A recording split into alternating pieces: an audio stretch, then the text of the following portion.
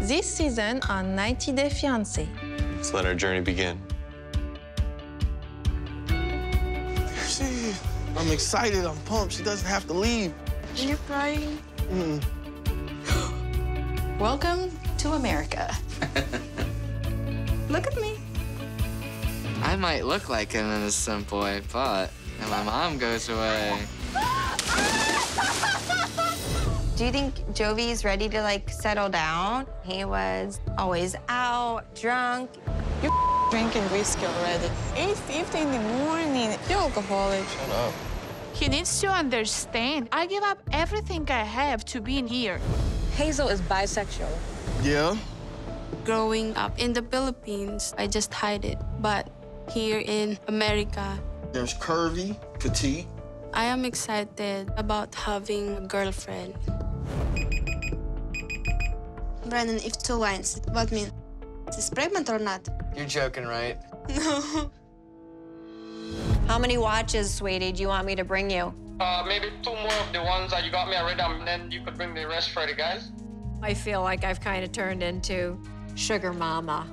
We only have 30 days left on our visa. But I didn't want to go there. I don't think Andrew realizes how much pressure he puts on my shoulders. He gave me an ultimatum. This is not love. This is a big mistake in your life. Why haven't you unpacked your suitcases? Because visit me and Michael fighting. My son has already gotten hurt by all of this, that it probably wouldn't work out in the long run. You're not gonna stay with me if I don't marry you before Ramadan. No. Ziad seems dead set about getting married as quickly as possible, and it's making me question his motives. Married man, bro. Not yet. Jovi, I deserve somebody better. I'm gonna walk away. You can walk away. I'm just done with you.